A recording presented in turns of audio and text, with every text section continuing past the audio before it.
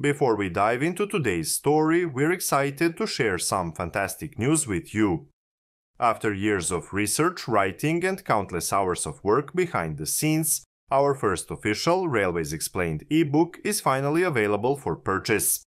This book brings together 100 carefully crafted stories from our videos, spread across more than 600 pages, offering a unique and structured journey through the fascinating world of railways.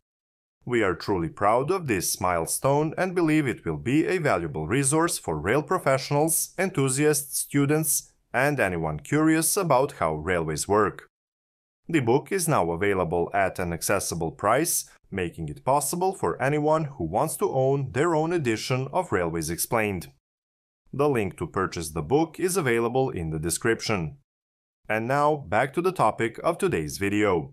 Railways Explained has covered various aspects of French railways on several occasions, from comprehensive videos on the high-speed network's development to the evolution of TGV trains and recent innovations such as the next-generation TGV M. Today we will address a topic that should have been our starting point years ago. An overview of the entire French railway system, which is truly remarkable. Serving a nation of 68 million inhabitants, the network operates almost 13,000 trains daily, transporting approximately 5 million passengers each day. As in previous videos, we will later delve into a deep dive into performance figures, so stay tuned. For now, let us explore how and where it all began. The first railway line in France opened in 1828 between Saint-Étienne and Andrézieux, southwest of Lyon. Initially, the line transported coal from the Saint-Étienne mines to the Loire River via horse-drawn wagons. The inaugural passenger railway line and the first to serve Paris was the Paris-Saint-Germain line, inaugurated in 1837. Early trunk routes such as Paris-Rouen and Paris-Orléans relied heavily on English technology and expertise, leaving a lasting influence on France's railway practices, including its standard gauge and left-hand running on double-track lines, exceptions being Alsace-Lorraine and the Paris Metro, which adopted right-hand operation. To maintain control over the railways, the French government enacted the 1842 Railway Law, establishing a framework for the national network. By the 1850s, regional routes consolidated into the Big Six major networks: Est, Nord, West, Paris-Orléans, Midi, and Paris-Lyon-Méditerranée. Following the Franco-Prussian War in 1871, Prussia annexed Alsace-Lorraine, integrating its railways into the German system, hence their right-hand running. Upon France's recovery of the territory in 1918, the Alsace-Lorraine network operated independently until nationalization. In 1938, France's 5 largest private railway companies merged with the state network to form the Société Nationale des Chemins de Fer Français, known as SNCF, employing 515,000 personnel and managing 42,700 kilometers of track. The darkest chapter unfolded during World War II. By 1945, 3/4 of the network lay in ruins, and big number of workers lose their life. Post-war recovery prioritized electrification and construction of damaged infrastructure.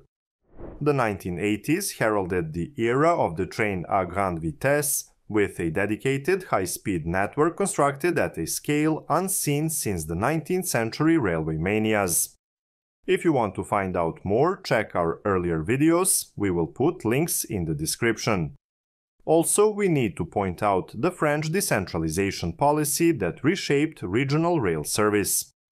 Namely, in 1987, the Transport Express Regional or TER service was launched, empowering regions to oversee local rail operations through partnerships with SNCF. This shift granted regions autonomy as transport authorities. Regarding the organizational structure of the French railway system, prior to 1997, SNCF operated as a vertically integrated entity, managing both rail infrastructure and train operations. In 1997, under EU regulations mandating the separation of infrastructure management and operational services, SNCF underwent restructuring. Ownership of the rail network was transferred to Réseau Ferré de France as a dedicated infrastructure manager. RFF contracted SNCF for infrastructure maintenance and operations, while SNCF retained control of train services. A subsequent reform in 2015 merged RFF and SNCF into the SNCF Group, consolidating infrastructure management under SNCF Réseau. Concurrently, SNCF Mobilities became the operational arm for passenger and freight services, including station management. A new reform in 2020 further refined the SNCF Group structure, establishing a parent company, SNCF SA, overseeing 6 subsidiaries. SNCF Réseau remains central to infrastructure management, while SNCF Gares and Connections manages over 3,000 railway stations across France. SNCF Voyageurs provides passenger transport, operating services such as TGV Intercités, including TGV Inouï and TGV Ouigo, Transilien commuter trains, and TER regional services. Additionally, SNCF Voyageurs is the majority shareholder in TGV Lyria, linking France and Switzerland, and the Eurostar Group, which operates high-speed services between continental Europe and the UK, as well as France, Belgium, the Netherlands, and Germany.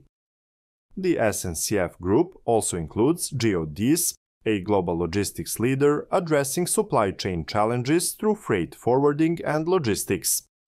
There are also Keolis, that is specialized in shared urban mobility, operating light rail, buses, and autonomous shuttles across 13 countries, while managing France's second-largest car park network.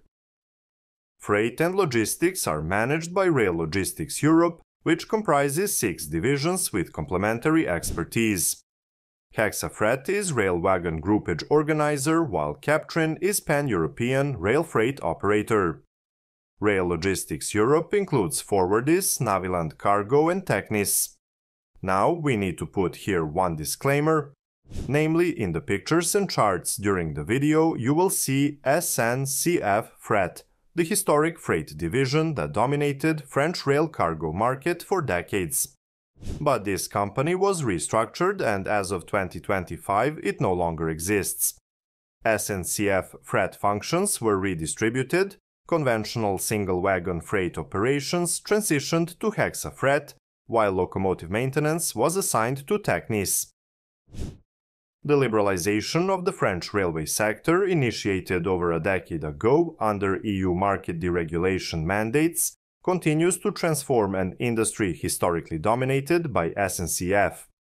This reform spans 3 segments: high-speed and long-distance services, Trains d'équilibre du territoire, which are state-subsidized short and medium-distance routes, and regional commuter networks including Transilien within the Paris metropolitan area and TER regional express trains.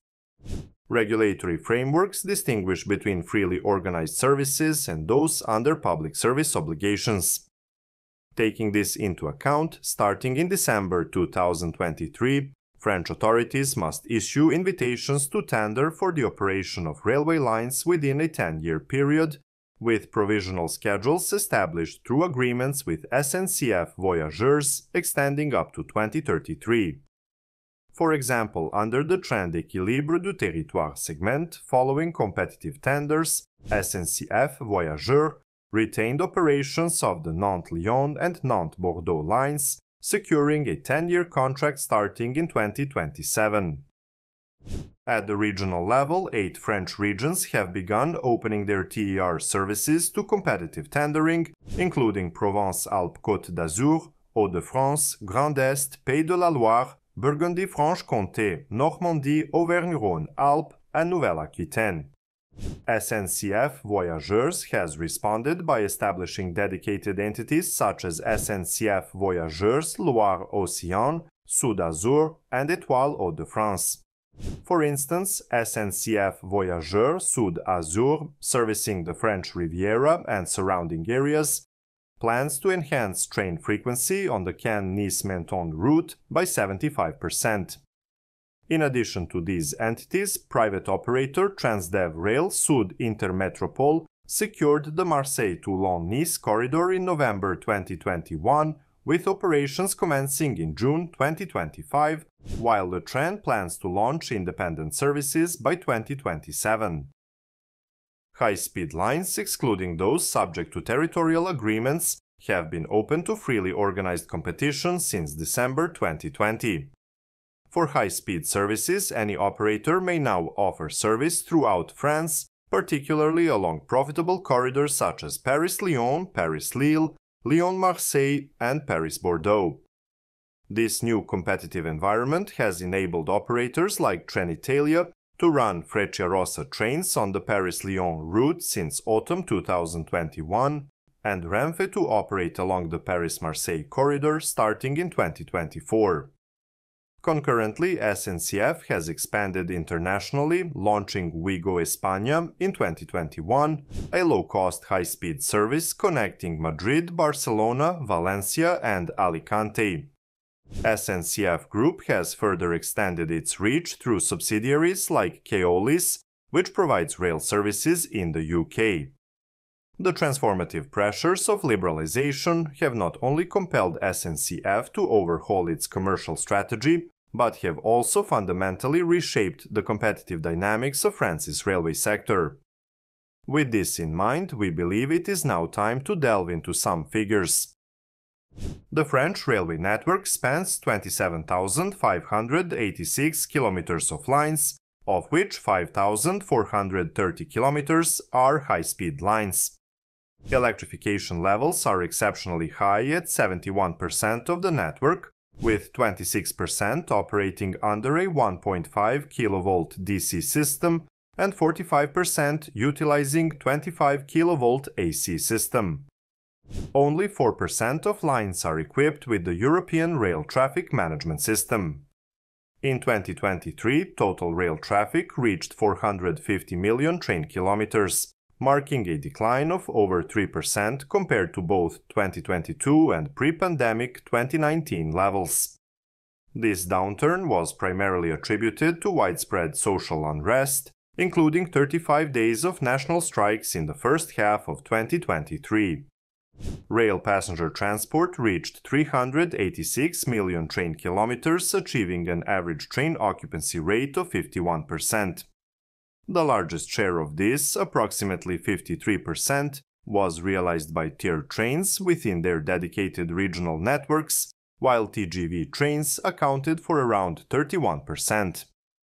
Rail passenger transport performance peaked in 2023, surged to a record 107 billion passenger kilometers, marking a 5% increase from 2022 and exceeding pre-pandemic levels for the second consecutive year. In contrast to train kilometers, TGV services dominated passenger kilometer performance with 64 billion achieved.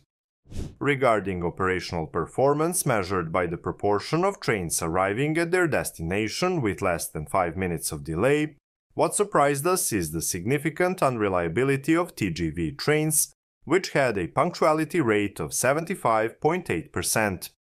We ask TGV passengers watching this video to assist us in verifying the accuracy of these figures based on their on-the-ground experiences. Also on the screen, you can see the distribution of tiered train punctuality per region. In 2023, as in 2022, rail activity in France remained largely dominated by the various brands and subsidiaries of SNCF Voyageurs high-speed services. Collectively, TGV Inouï and Ouigo accounted for nearly 85% of the market share, followed by SNCF Group subsidiaries Eurostar and Lyria, the SNCF Deutsche Bahn partnership, while Trenitalia France and Renfe Viajeros each represented less than 1%. Since October 2023, Eurostar has absorbed the Thalys brand into its network, now serving France, the United Kingdom, Belgium, the Netherlands, and Germany. By the end of 2024, direct non-PSO competition was limited to the Paris-Lyon line, operated by both Trenitalia France and SNCF Voyageurs. The extension of this direct rail service to Italy by both operators have been suspended until the end of March 2025 due to the Maurienne landslide in August 2023, with SNCF Voyageurs offering a replacement bus connection in the meantime. We need to highlight that this competition induced growth of passenger numbers on the Paris-Lyon route in 2023 that was nearly 10% higher than in 2019, while average fares remain approximately 10% below pre-competition levels. Renfe Viajeros operates two international routes, Lyon-Barcelona and Marseille-Madrid, without direct competition from the SNCF, which serves the Paris-Barcelona corridor. The Spanish operator has announced plans to launch new cross-border lines to Toulouse in 2025, alongside the introduction of higher-capacity high-speed trains with 500 seats. The Paris-Berlin route has also been inaugurated, with overnight services operated by Austrian carrier ÖBB Nightjet since December 2023, complementing the Paris-Vienna night train running since late 2021 and a daytime service launched in December 2024 by the DB SNCF Voyageurs partnership. Trenitalia France plans to expand its Paris-Lyon-Marseille services to 4 daily trains and strengthen its Paris-Milan operations. Domestic high-speed operators are also entering the race. Le Train and Proxima aim to operate in western France, while Kevin Speed targets a high-frequency service of 16 daily trains from Paris to Lille, Strasbourg and Lyon. International operators Arriva, Evelyn, Virgin Trains and Europe plan to operate on services between Paris, London and Brussels, and night train offer for the company European Sleeper. As illustrated, rail passenger transport's modal share in France has stabilized at approximately 10%, contrasting with neighboring countries where shares have declined relative to previous years. In 2023, French rail freight transport recorded 52.3 million train kilometers and 29.4 billion net ton kilometers, reflecting a 17% decline compared to 2022. This sharp reduction resulted from multiple concurrent challenges, including social unrest over pension reforms, the Maurienne Valley landslide, rising energy costs, and broader economic stagnation. SNCF Fret remained the dominant freight operator with a 48% market share in 2023, though this figure has been on a steady downward trajectory in recent years. The ongoing restructuring of SNCF's freight division will play a key role in shaping future market distribution. By the end of 2023, freight operations involved 21 railway companies, including 5 entities under SNCF's Rail Logistics Europe division, 5 subsidiaries of major European operators and independent operators. Rail freight's modal share in France stood at 9% in 2023, below the European average and the levels of most neighboring countries. With this overview, we have covered the essential facts and figures to help you better understand French complex railway system, which currently employs over 150,000 people. We hope you found this exploration insightful. If you enjoyed the content, please consider subscribing to our channel and enabling notifications to stay updated. Your support is invaluable, whether through PayPal donations, Patreon membership, or YouTube channel membership, where you can access exclusive perks and behind-the-scenes content. See you soon in the next video.